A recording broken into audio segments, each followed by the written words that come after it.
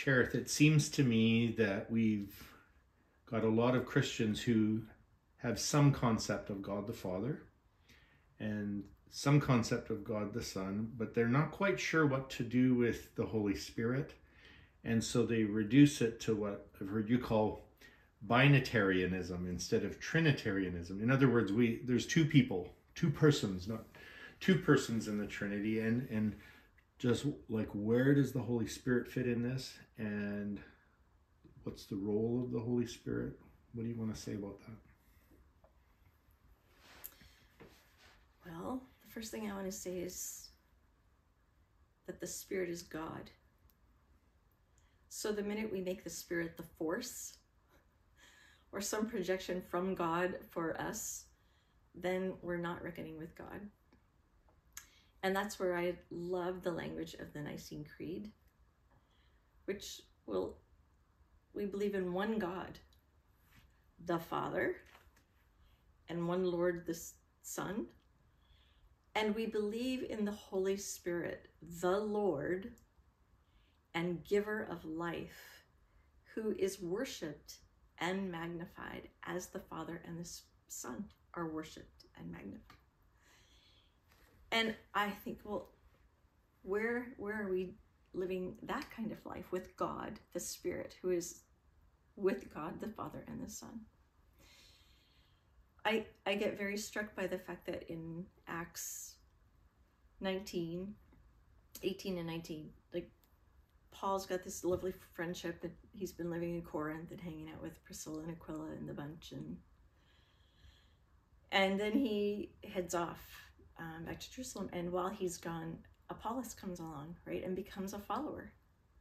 And Priscilla and Aquila hear him, and then they take him back to Corinth. It says they just took him back to just teach him a more adequate way, a little fuller sense, right? And then they don't really hear like what that is, except they hear him preaching about Jesus, and then there's something that's not right. And then Paul, it says right after that, Paul comes back through the space that this has all been happening. And it says he meets some believers, and he's like listening to them, and they're talking about Jesus together. And he's like, what baptism did you receive? Which is like a weird question out of nowhere. So you hope they've had weeks of conversation or days of conversation, but he's picking up that something's funny.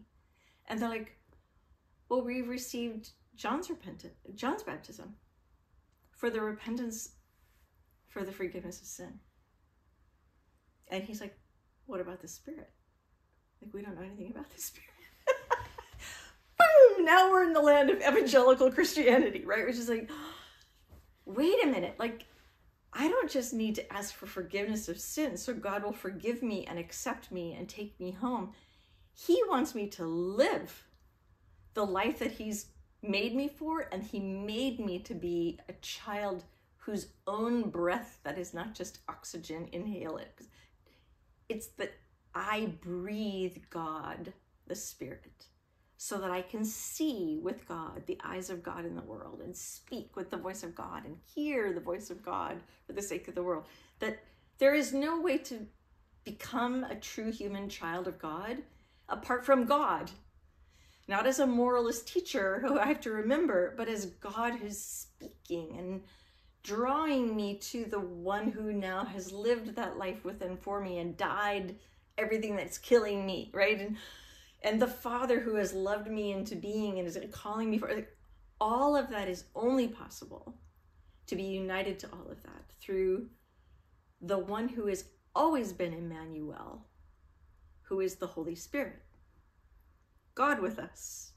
So in the beginning, God created the heavens and the earth, and the Spirit hovered over the chaos of creation, and the Lord and giver of life with the Father and the Son is the creative agent of everything, including new creation. I am born of the Spirit. I can only live the life that looks like Jesus' life, which is to be my life, the same way he did, which is by the power of the person of the Spirit in his life. And then when Paul begins to talk later about, well, this is the Spirit of God or the Spirit of Christ, and sometimes it's in the same sentence, like he's the Spirit of God, Spirit of Christ, and you realize, well, of course, they are God. This is God in simplicity, all the same character, all the same way of being for us and with us. But it's unique in the sense that for God to be God with me this way, always the love that the Spirit pulls me into is the love that is Jesus also present to me.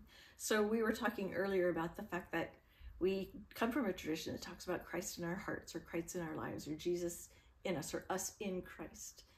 And I think that is by the Spirit, that Jesus, who is still human and isn't like sometimes being in a human body and sometimes like cosmically disbanded all through the cosmos and living in little people's hearts. And my son, who didn't want to accept Jesus into his heart because he was very worried that Jesus would get very lonely in this dark little place inside of his heart. He's like, no, let's let him stay out where it's like light and fun. And it's like, no, how could it be Jesus in my heart? I go, because Jesus is one with the Spirit, who is one with my Father in heaven, who asks me to call him Abba, which I can only do by the Spirit, because I have a brother who's made me one with him.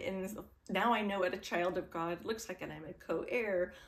All of that requires God to be triune in our life. And so I come from lots of church backgrounds where I meet people who are what we could call Binitarian instead of triune. It's like bi. So we've got Father, Son, or they really are deeply Trinitarian. It's just that they've thrown out God the Spirit and replaced it with the Holy Book. So we don't have Father, Son, and Holy Spirit. We have Father, Son, and Holy Scripture.